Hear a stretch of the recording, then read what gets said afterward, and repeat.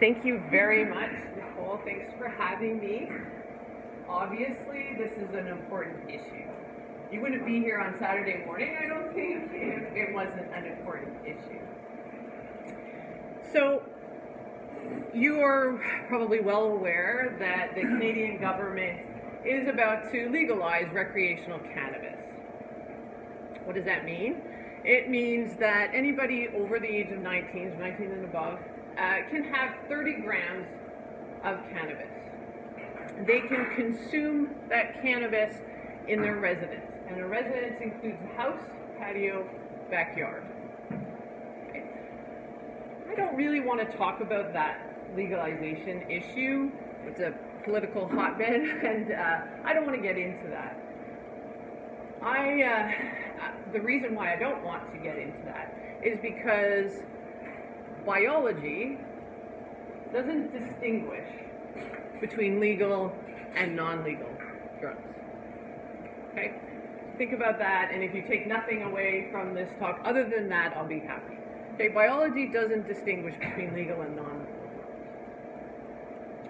So I think it is a really confusing time, both for kids and for adults, for parents in particular. I think we're bombarded with media output and media debates about this topic, and chapters. I was at Chapters a couple days ago, and there were 4 different magazines in the magazine rack that dealt solely with cannabis. And so I think that our kids are getting exposed to an awful lot of information, good and bad. And I think when you see some of the things in social media, some of the things that they're being exposed to, it's no wonder they're confused. Because here you've got 2 pop stars, an NBA player, and these are people that our kids look up to. And a lot of them are pretty blasé about their cannabis use. And I think that this is contributing to the confusion, contributing to some of the normalization of the use of the drug.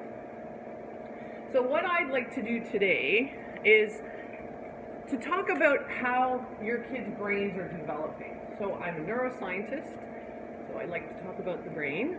And I think if we can understand how the brain works, we can understand how drugs of abuse, particularly cannabis, works to kind of derail some of their behavior. I'd like to clear up a few misconceptions about cannabis. I can't do it all. There are so many topics when we're talking about cannabis. I can't touch on them all, but I am happy to talk with you afterwards or even after this event. I'd also like to talk a little bit about some of the research that I do using MRI, and then just a tiny bit about what we might be able to do for our kids. So our brain. Our brain is amazing. Our brain has over 100 billion neurons, so cells. 100 billion neurons, and that's more than the number of people on this planet. And the complexity doesn't stop there. The complexity continues when you think about each one of those neurons communicating, talking with 1,000 to 10,000 other neurons. That's a lot of talking, and it is an incredibly well-orchestrated organ, and that communication is key. Those connections are key to a healthy brain. I'll talk more about that in a second. Those connections work by electrical activity and chemical activity. And the electrical activity, so you're sitting here listening to me, there's enough electrical activity in your brain right now to turn on a light bulb. So, I couldn't resist that top picture. Really. So, that electrical activity is really important, and the connections that we're talking about are kind of like the wiring in your house. You wouldn't want the wiring in your house to be faulty, because then things wouldn't work, right? Or similarly, a highway system. You know how annoying it can be to have an inefficient highway system. And so this is kind of like the connections in our brain. We want to maximize those connections. We want them to be as efficient as possible so that we can have successful behavior. So these connections begin to form as early as in utero. So I'm going to take you back a little bit. And so prenatally, our brain goes through 7 different stages. The first 5 are really just getting the neurons sorted out, deciding which one is a visual neuron, which one's a motor neuron, which one is for this chemical and for that chemical. And then once they're sort of in place, it's amazing. Our brain actually creates more neurons than it needs. And that's just in case there's damage that occurs. So it's a nice way to compensate if there's a problem. And so the 6th stage of prenatal development of the brain is called pruning. And so you have these excess neurons, you don't necessarily need them all, and so the brain prunes them, just like you prune a tree to help with streamlining the growth of the good connections. And then those good connections go through a process called myelination. So that's a big word for basically saying optimizing the communication that goes on between neurons. So there's a fatty tissue that covers neurons and allows for faster communication. So back to our highway system, it takes takes the speed limit from say 40 kilometers per hour to 100 kilometers per hour. Okay, so much more efficient, get more done. Now, this happens in utero. Your brain obviously still develops as after you're born, and you've probably all heard that our brains don't completely finish developing until early 20s. You've probably heard that. I don't think it's enough to just know that, because I don't think that tells the whole story. I think we need to understand why and the mechanisms behind that growth. And so it turns out that in the teen years, our brain goes through another big boost of development. And guess what those two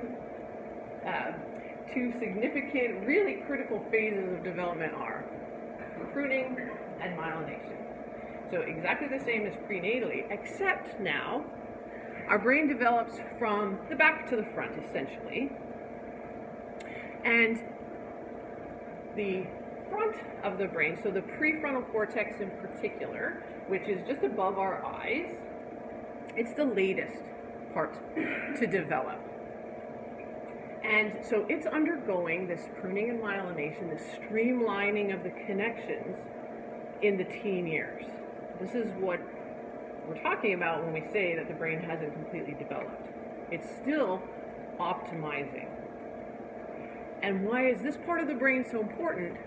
Because it's the prefrontal cortex that helps with our higher order cognition. What does that mean? Decision making. Things like planning. Things like setting a goal and achieving that goal. Setting the steps in place to achieve that goal without getting distracted. So Jimmy has a test on Friday and he needs to study for a couple hours before that, but on Thursday he knows that he can't study because he has a hockey game. And so he can plan ahead and say, okay, Wednesday night I need to study for my test on Friday. That's executive function. That's being able to use that prefrontal cortex in the way that it should be. And so the prefrontal cortex is kind of like the CEO of your brain, kind of like the conductor of the band. And so you need to have solid connections between that part of the brain and the rest of your brain in order to have successful lives, whether it be in relationships or education or jobs.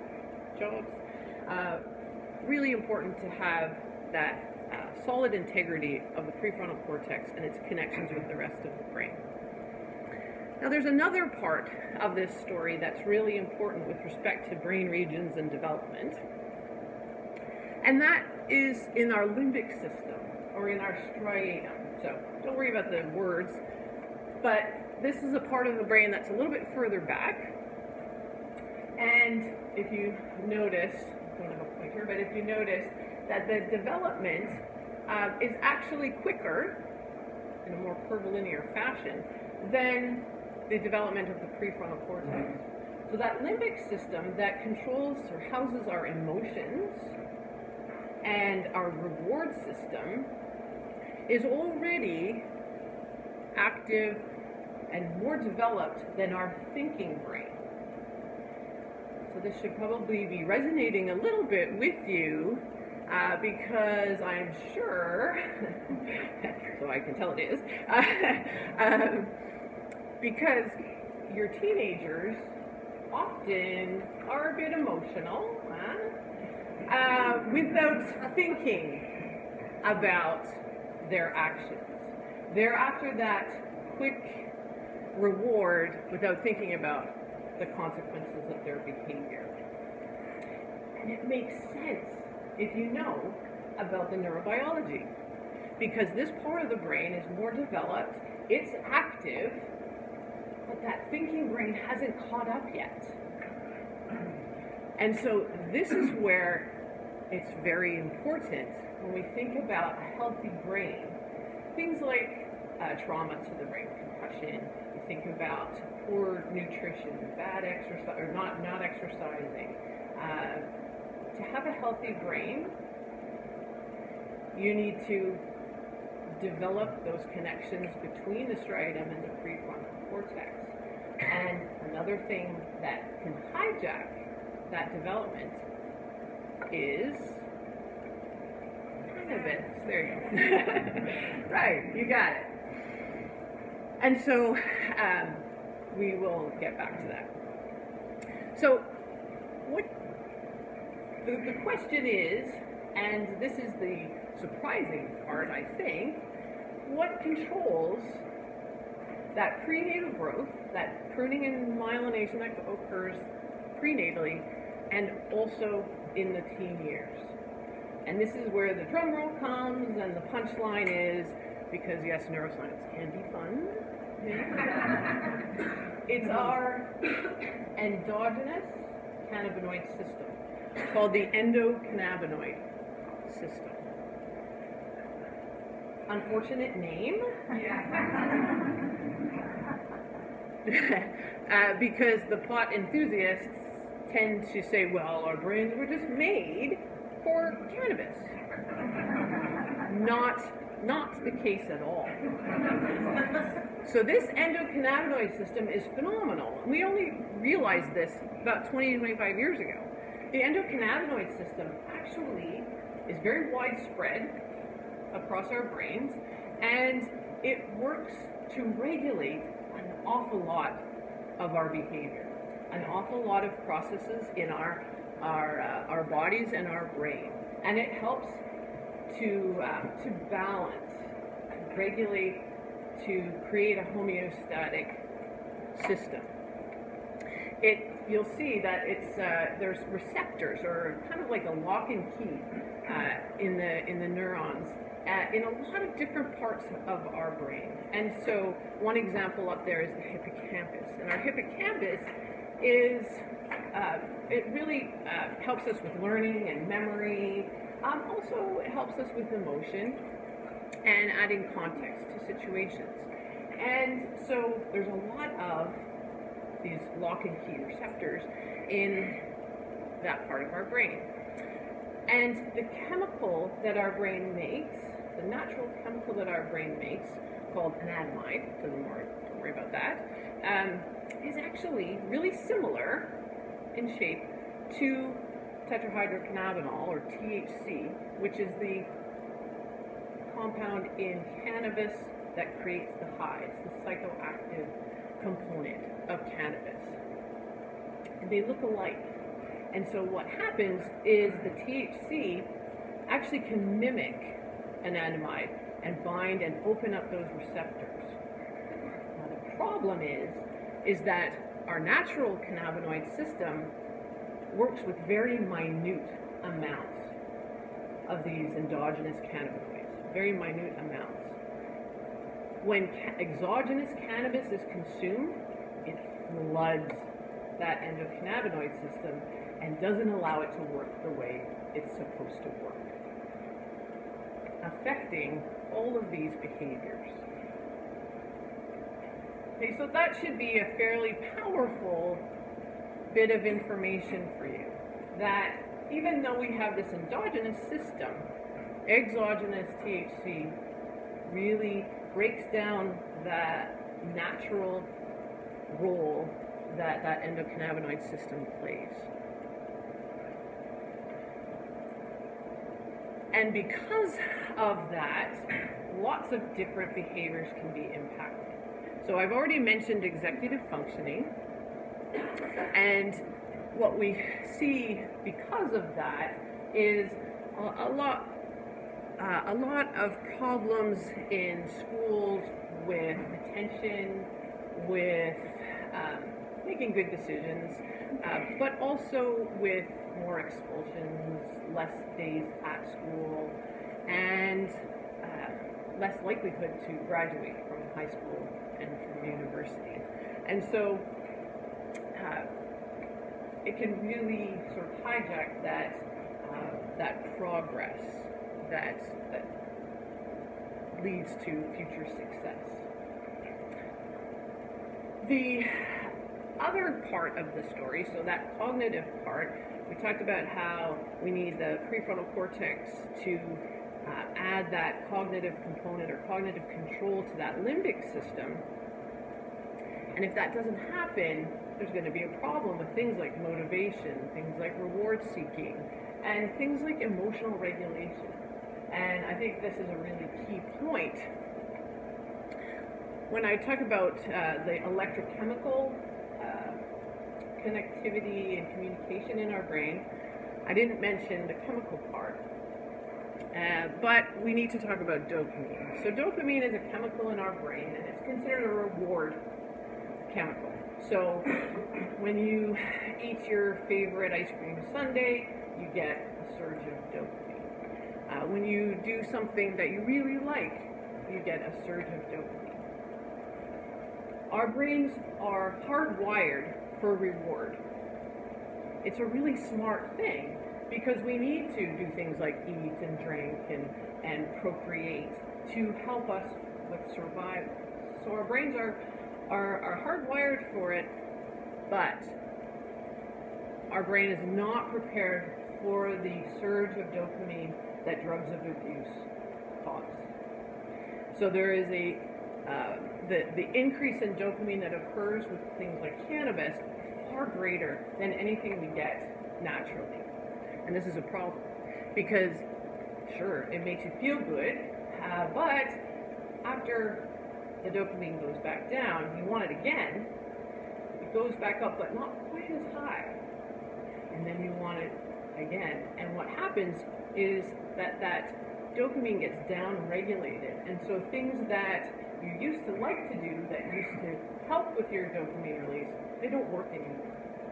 So this is where you get kids that used to be really athletic, interested in all kinds of things, and then they become a bit less motivated to do them.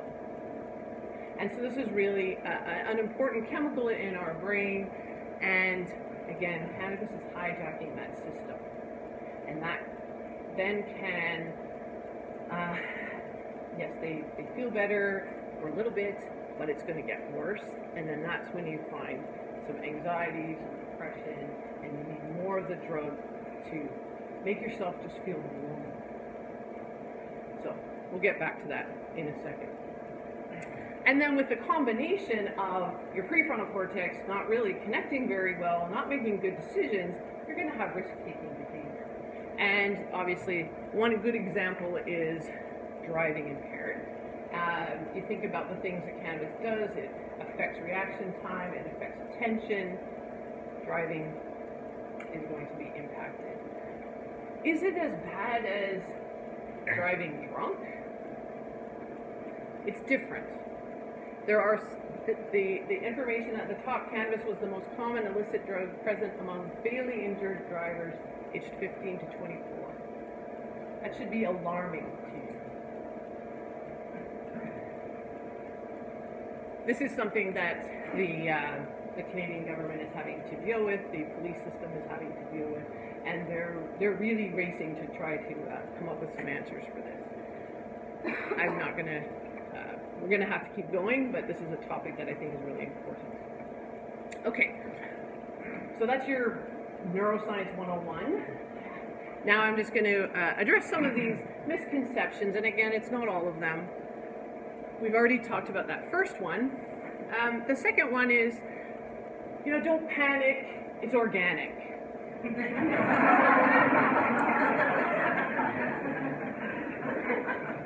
So my only sort of statement to that is poison ivy is natural. I wouldn't want to have anything to do with poison ivy. Okay, that's all I'm going to say. The third point here, cannabis is better than alcohol and nicotine. So, is it?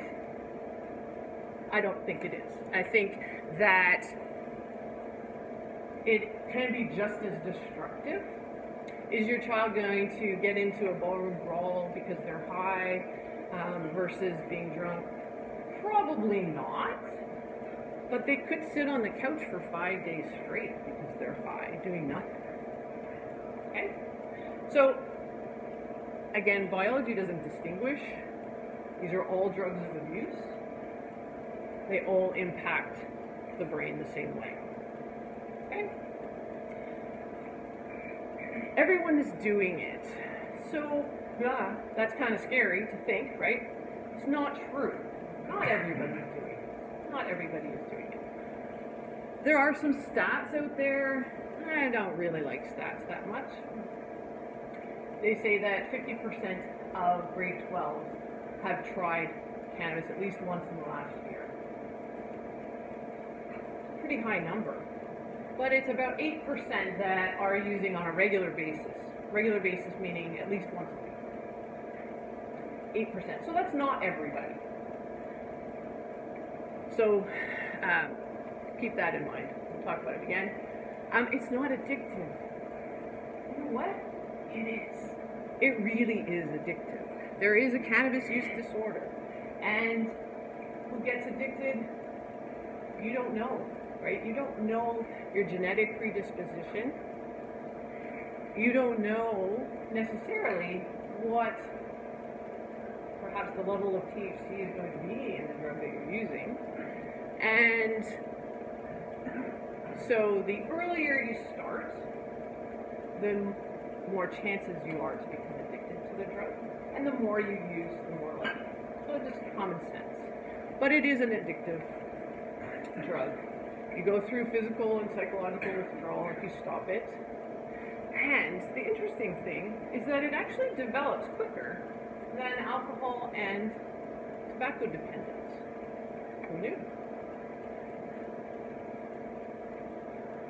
Okay. So cannabis is medicine, so I'll feel better if I use it. I think this is a really tough one. I think this is one of the ones that's contributing most to the confusion out there, because medical marijuana has been legal in Canada for a number of years. And I think that sends a bit of a mixed message. What's important to know here is that there are about 100 different compounds in the cannabis plant. THC is the one that we're talking about with respect to the high, but it's CBD or cannabidiol that is the one that has the potential medical benefit. And I don't really want to talk about all the research that there is out there, but there's not an awful lot. It's a lot of subjective reports. The actual scientific evidence is not very sound. It's good for pretty solid evidence for motor spasticity in MS patients, for nausea after chemotherapy. So there are a couple places where there's some solid evidence, but not a lot in others. And it's not the CBD that gives the high. And so the industry knows this.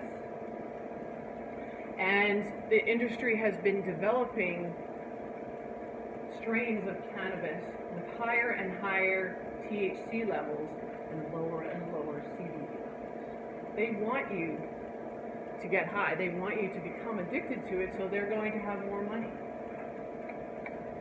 The marketing turns my stomach, to be honest. I could talk a lot more about this, but I'm not going to. But just know that it's not the THC that has the medical benefit, and the jury's still out about the CBD. A lot more has to be done. There's potential, I think, but a lot more has to be done. And then the last point, the research shows mixed evidence, and that's actually sort of true. But if you really dive into the research, you'll see that there's the same common results. And so that's where I come in.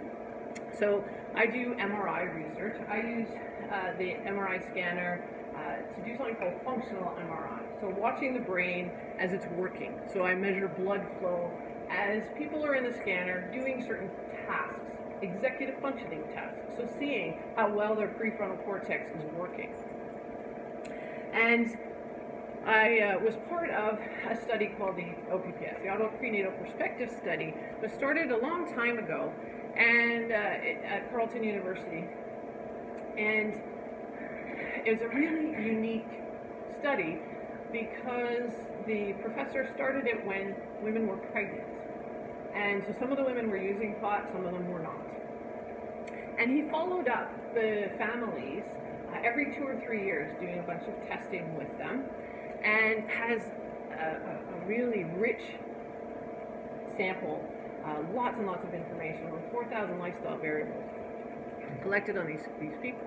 And what he saw was subtle executive functioning problems in the kids that were prenatally exposed to marijuana. We're not really talking about that, but it makes sense given what we know about the endocannabinoid system and prenatal development, right?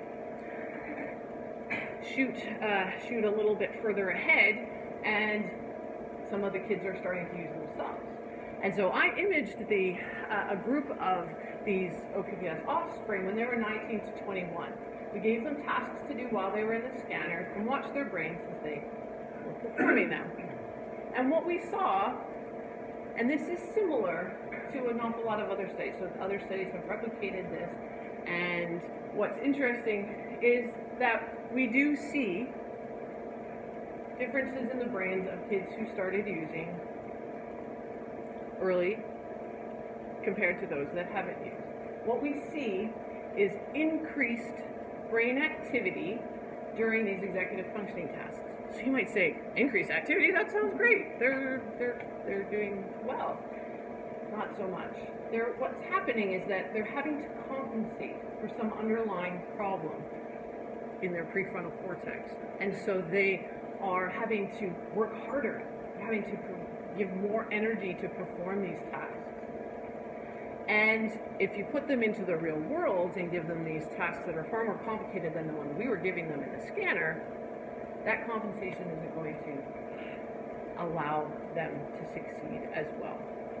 And so this was really showing that, in fact, teen use was impacting the functioning of the brain. We also saw some subtle structural problems as well. And these were the areas that were really impacted. So we don't know everything there is to know. We don't know how, if they stopped, what the long-term effects are. There's not solid evidence about that yet. There's not also solid evidence about if you just do it once in a while. And we don't really know that. These were regular users, at least again once a week, for 3 years or more. So we don't know everything, but what we do know, and what the literature consistently reports, is that the problems that we see with cannabis use are related to where in the brain those cannabinoid receptors are and the behaviors that those areas control. And so the biggest thing is executive functioning and emotion regulation, so the connection between that prefrontal cortex and the limbic system. And that the earlier the onset, the more significant the impact. The more they use, and the higher the dose they use, the worse off they are.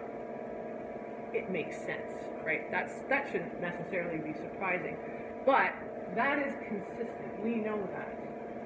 You start early, your brain is going to not be as healthy as if you start later on. So I often will say, I don't care if you do it when you're 50, just don't do it when you're 13. Okay, so those were just some of the misconceptions. I don't really want to get into this too much. I'm not a clinician, but some of the reasons why kids are using becomes important, obviously. So they're getting these mixed messages, and I think that feeds these reasons. So one of the biggest ones, I think, is the fact that their risk perception is low. So it's been shown over the years, looking at this sort of trajectory of how much people are using. If the risk perception is high, the use is low. If the risk perception is low, the use goes up. Makes sense? And that's why I'm here. And that's why I want you all to go home and talk to your kids about some of these things, because they need to know that there is a risk. They need to know that just because it's legal doesn't mean that it's okay. I think our kids are really stressed out. And stress is the biggest derailer of future success. Really stressed out. And when our brains are stressed, there's no communication between that thinking brain, that prefrontal cortex, and the limbic system. And so there's going to be changes in behavior. So this is how can we tell. Again, I'm not a clinician, but thought you might be interested. And really what's important is changes in behavior. So if there's changes in sleep habits, changes in attitude, changes in friends, these are the sorts of things that you need to pay attention to. Okay? Does it mean if they have this that they're smoking pot? Doesn't mean that. Could be that they're just very stressed, because these are a lot of the symptoms of that as well. But if you see this, you want to be asking some questions. If I've totally freaked you out now and you're totally scared because you know your child's doing this, think about the brain, think about how it's still developing. There's still hope, right? If we can get them to stop, they're still within this really malleable part of their development. They can still make those good connections. They can still have a healthy brain. Just need to get them to stop. And if you take away the drug, you've got to replace it with something else, right? You've got to replace that dopamine. And so lots of different ways of doing that, getting that natural high. My daughter did a debate in class on Wednesday, and I picked her up, and she got in the car, and I said, "Hey, how was the debate?" And she said, "It was the biggest rush of dopamine I've ever had." A neuroscientist's dream, right?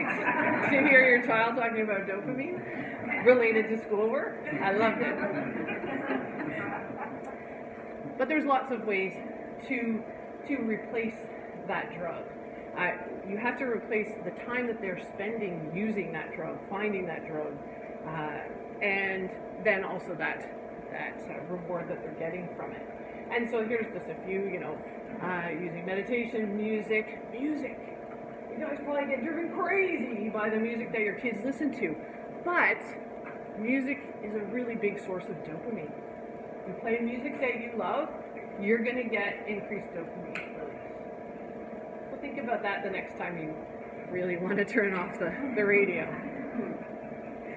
Exercise, a great way to have a natural high. We need to get them to have a natural high. So how can we prevent use if they haven't started using? I think knowledge is power. That's why I'm doing this. we need to have healthy brains to have healthy kids, to have healthy families. And we need to listen to our kids. We need to talk to them non-judgmentally.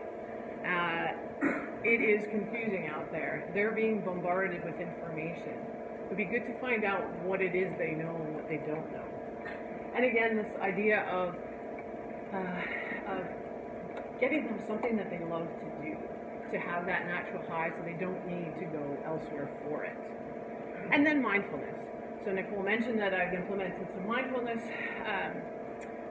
education programs in the schools, and you see the power that is available with that tool. Mindfulness, not just for our kids, but for ourselves. So what is mindfulness? Mindfulness is being in the moment, just concentrating on what you're doing right now, not thinking about the future, what you have to do, going to get Jimmy from hockey practice, not thinking about what you should have done, but just being here, being present in the moment. So I thought can I do one exercise? So this is really simple, very simple mindfulness tool. We start this in kindergarten. So it's really simple. You can do it when you're in a meeting and your colleagues are driving you crazy, and they'll never know you're doing it. Except maybe you'll look a little bit more relaxed. And you can get your kids to do it when they're in class and they're feeling their anxiety level rise. So you don't have to put your hand up, but what I'm going to ask you to do is you have your hand up, and you're going to run your index finger on your left hand over your right hand, and you're just going to breathe in with every increase and breathe out with every valley. So we're just going to do that, and there's a reason why we're doing this. Okay? It's not just to calm me down. Okay, so we're going to, you can shut your eyes if you want, if you're more comfortable doing that, and you don't have to. So we're going to breathe in and breathe out. Breathe in, breathe out, breathe in, out, in,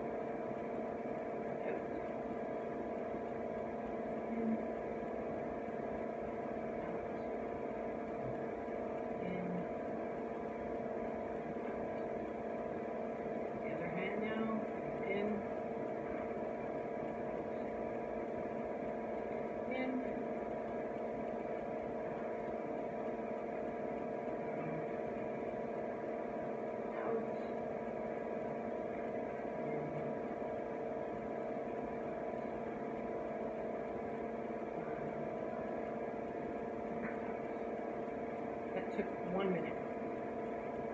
I feel better. It took 1 minute. If you do that every time you're feeling a bit anxious during the day, it's going to improve the way you respond to your kids, the way they respond to stressful situations. Very simple, very easy technique. Your breath goes with you wherever you are. Right? Okay. Now I'm all relaxed. Okay. Okay, so I think that this is a really important time. It's the time now where you guys can really influence your children. I think we sometimes mistake physical maturation for psychosocial maturation. Our kids need us. Even though they want to go and hang out with their friends, they still need us to be there for them. And I think bringing them information in a subtle way is important. The Drug-Free Kids Canada has put out a guide about how to talk to your kids about cannabis that I think is really effective. It's on the Ottawa Public Health website, and I have a link to it in a second. But I think it's really important to talk to our kids, to discuss how it's really important to delay that initiation of use until the brain has fully developed. It really is worth the wait. It is not a benign substance. It is not a harmless substance. And I think they need to know that.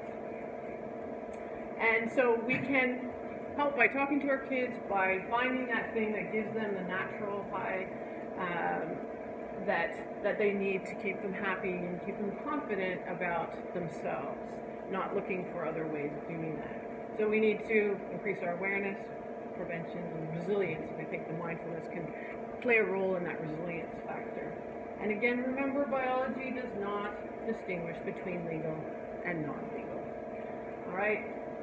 And so I really believe that a healthy brain means that we have happy kids, which means that we all are happy. Okay? Thank you.